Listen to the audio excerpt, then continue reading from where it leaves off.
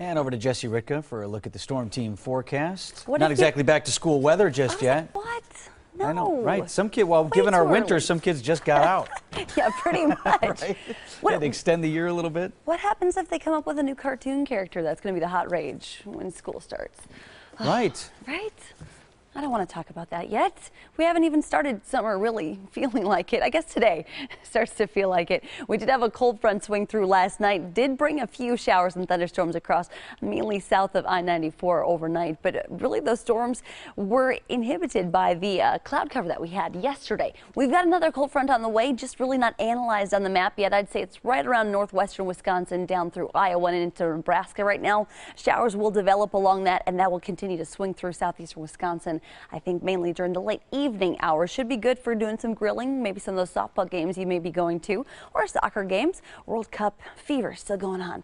We've got the sunshine right now, though, and we do see dry skies as we go throughout the rest of the evening hours. I think late this evening, after about 9 p.m., that's when we're looking at a better chance for showers starting to move in. Before then, some folks enjoying this day. 9 is your UV index for today, so don't forget to slap on the sunscreen. Some folks, of course, extending their holiday weekend to include today, and not a bad day to not be at work. 83 degrees for our high today, and it's feeling warmer because we have that humidity.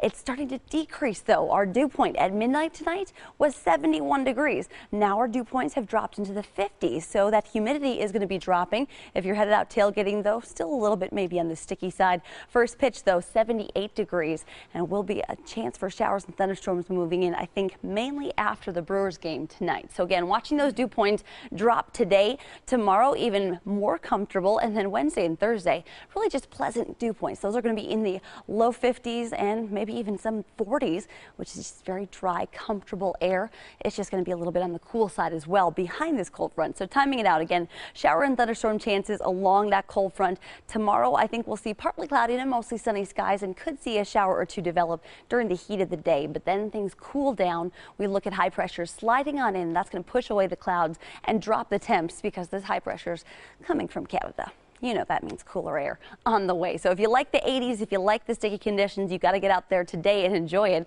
This is the last 80-degree day on the 10-day outlook, because that cold front that swings through tonight, that again will not just bring chance for showers and thunderstorms, about 1/10 of an inch to 1/4 of an inch.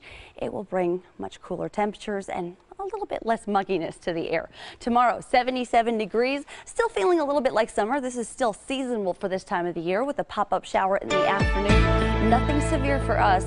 And then on Wednesday and Thursday, just cool and dry. It's going to be a struggle to hit 70 on Thursday. I'm being generous, though, keeping us in the 70s.